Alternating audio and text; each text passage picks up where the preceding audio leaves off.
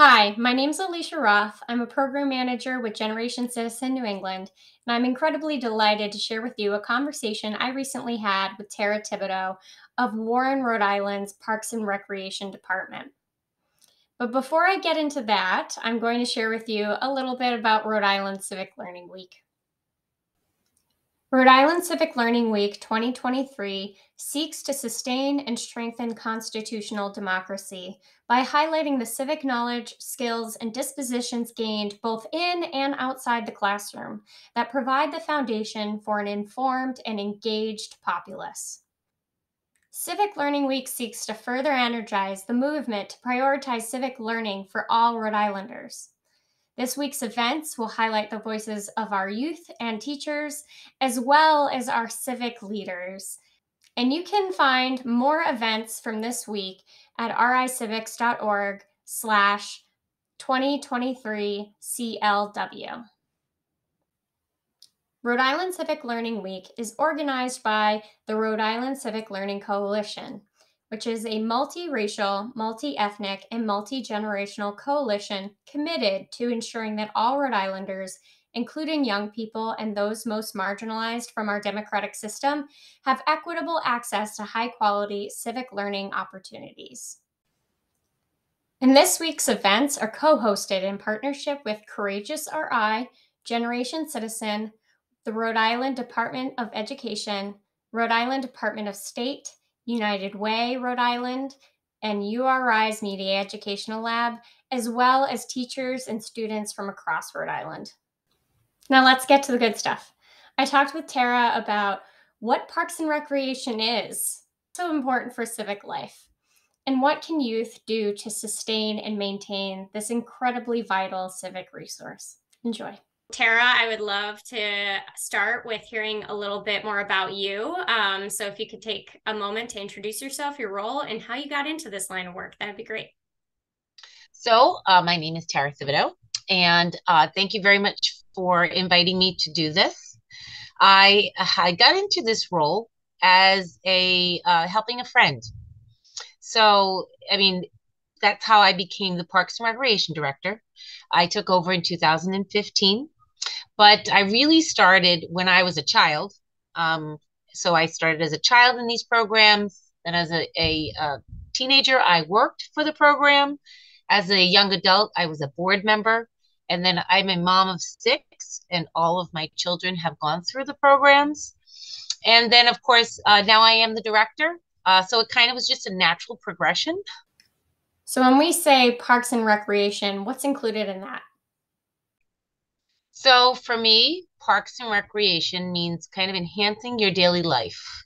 How do we make your life better, the community's life better, your family's life better? And how do we use the resources that are available to do that? So, we have concerts, we have movie nights, we have sporting events, we have facilities that can be rented. We live on the Narragansett Bay, so we have water access and beach access. We offer dog parks and playgrounds. And one of my newest things is a mentor program. So we try to make your life better. We try to give you places to escape and to socialize and communicate with others in a less stressful environment. I really appreciate about what you shared there was that it's about quality of life and improving your quality of life, which really brings me to the second question that I had for you, and that was why are Parks and Recreation such an important part of civic life? And to provide some context about why I'm asking that question, the organization I work for, Generation Citizen, is really focused on the civic education of students who are in middle school or high school and giving them hands-on civic learning opportunities.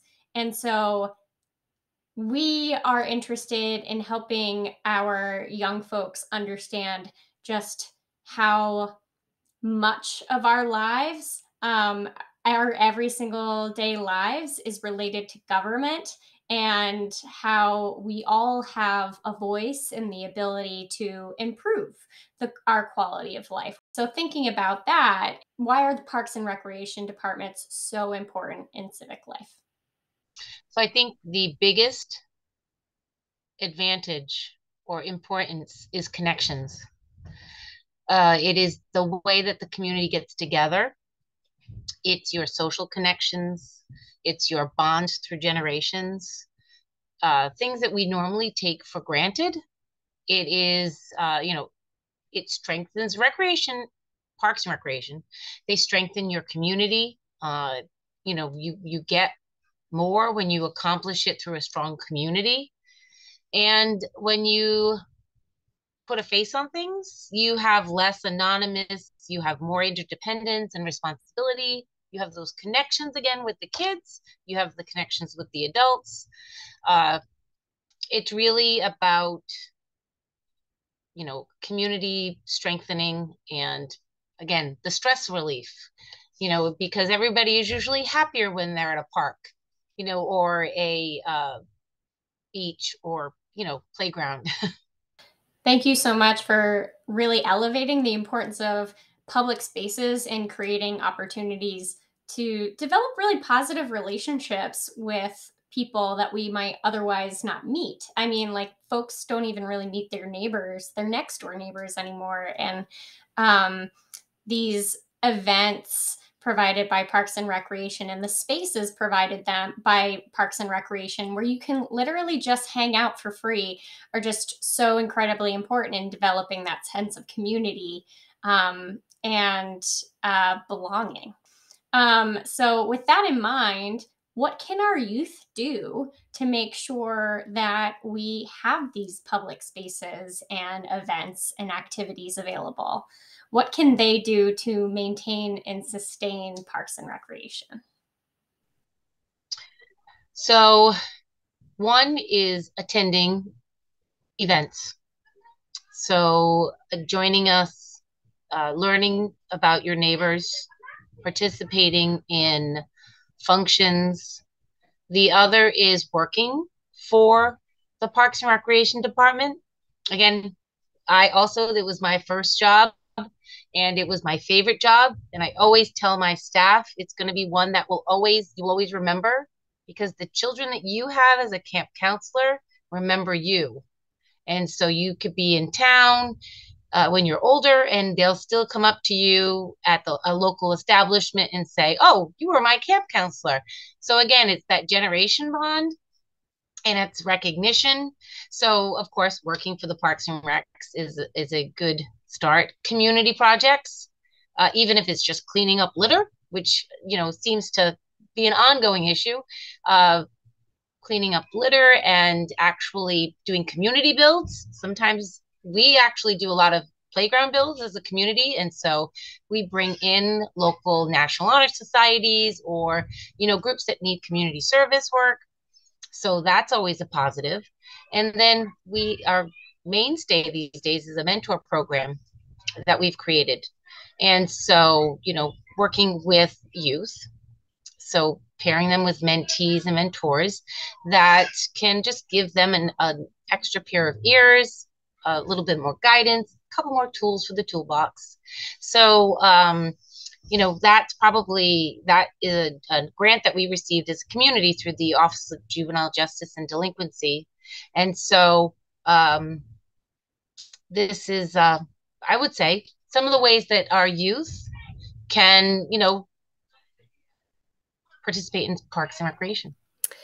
And thus concludes my conversation with Tara Thibaudeau of Warren Parks and Recreation Department. Thank you so much, Tara, for joining me for that insightful conversation about what Parks and Recreation is, why it's an important part of our civic lives, and how youth can start getting involved.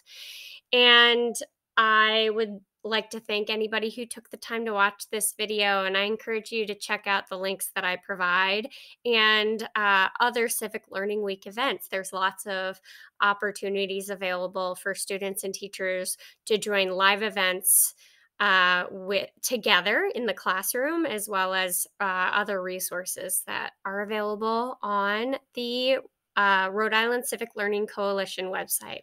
So again, thank you so much and enjoy the rest of Civic Learning Week.